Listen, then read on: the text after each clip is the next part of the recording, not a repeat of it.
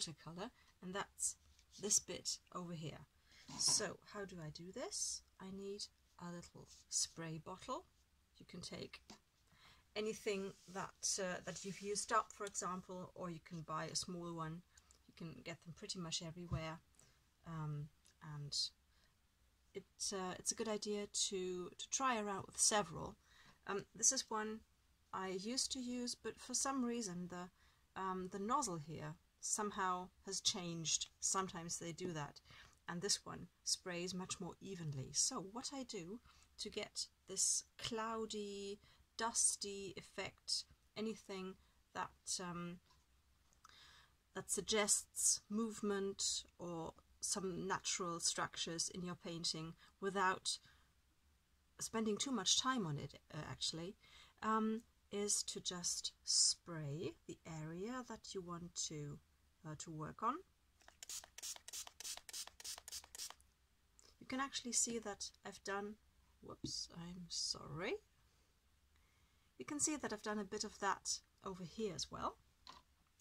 And so what I do now is to put some paint of the colour I want to use on my brush. That's a bit too blue, I think. So let's have some more burnt sienna in there to get it more brown in the end. So I'm not sure if the camera can catch it. I will just wriggle it around a bit so you can see how the water glistens on the areas that I've sprayed. And if I just put some on here now, you can see that it just goes running wherever it wants to. It's a bit too dry actually, so I will just spray a bit more. And obviously that did the trick, and the paint will just generally stay where you want it, but on the way we'll do all sorts of little things. Sound like Bob Ross here now. And then you can just use your brush to help it along if you have something specific in mind you want to do.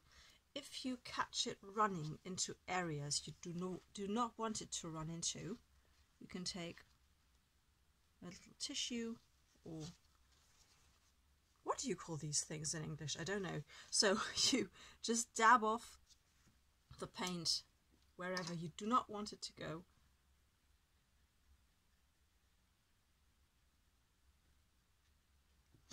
Every now and then I will run into vocabulary problems after all. So, and let's just have a bit more here, and I can see that I'm running into a dry area again, so spray.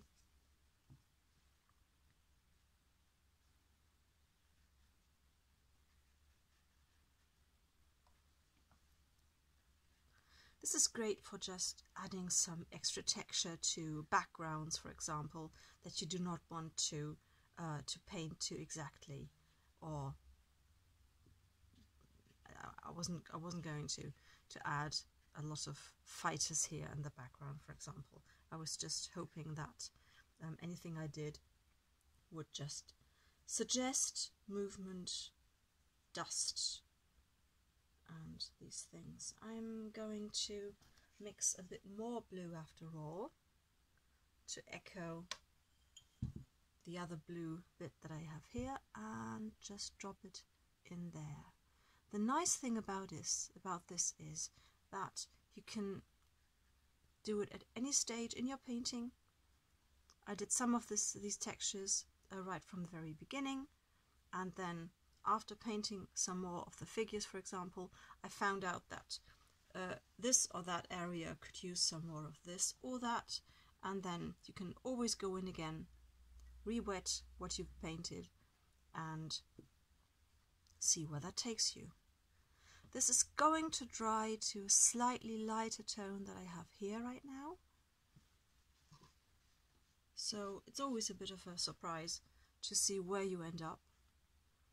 but as long as you know that watercolor paint dries to a lighter shade than when it's wet, that's a great start for you. When you first try this, it's a good idea to see what exactly this technique is going to do on the piece of paper that you work on. Different papers react very differently to being sprayed with water, most of all. So this paper, for example, is Bockingford cold pressed.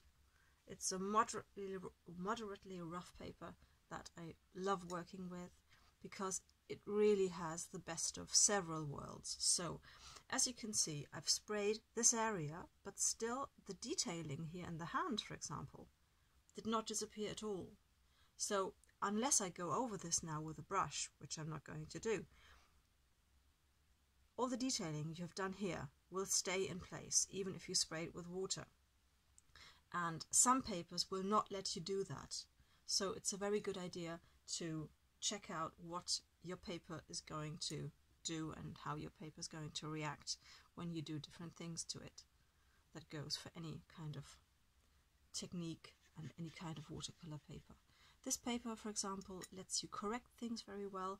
I had a bit of a water edge here, and if you just re-wet it, go over it, then you can get rid of most effects and unwanted things that you didn't like. I've decided to go a bit more reddish here, and that's what I'm going to do.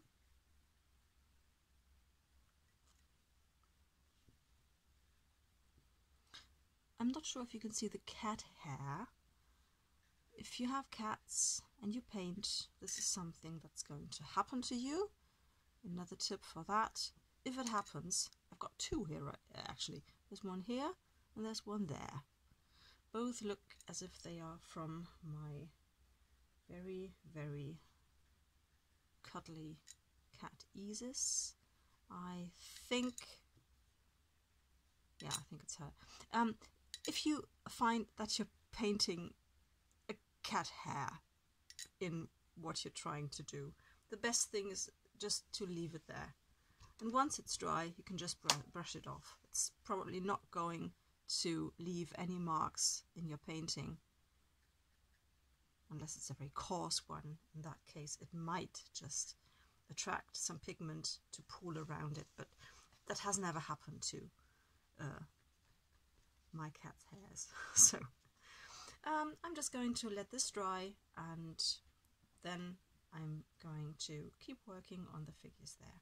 I hope you've enjoyed this. I hope it's been helpful, and see you next time. Bye.